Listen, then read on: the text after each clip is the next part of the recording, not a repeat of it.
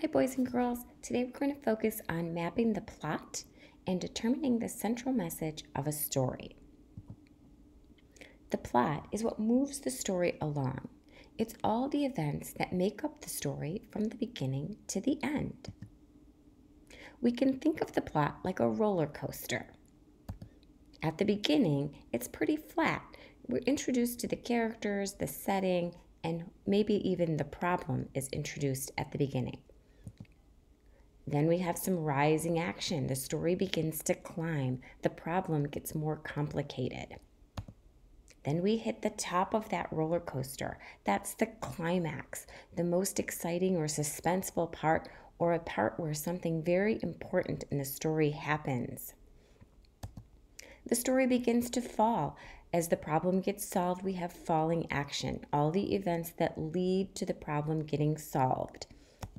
And at the very end, it kind of levels out again, just like a roller coaster, where the conclusion wraps up the story. We're also going to be thinking about the central message of the story today. This is the lesson that the author is trying to teach the reader through the story.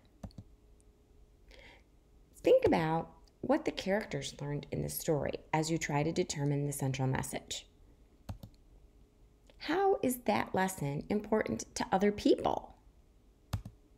And what did you learn from reading this story? Thinking about all of those things can help you determine the central message. So let's try this out with a familiar story. Red Riding Hood was warned not to stop or talk to strangers. She did stop and talk to the wolf, and he tricked her. The wolf nearly ate Red and her grandma. So, is the lesson not to talk to a wolf that you meet in the woods? No, that's way too specific to the story.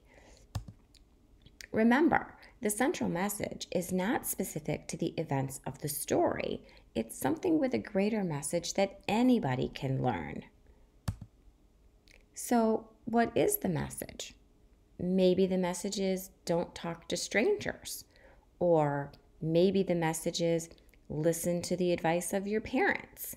Those are things that anybody can take away from the story, and they're not specific just to Little Red Riding Hood.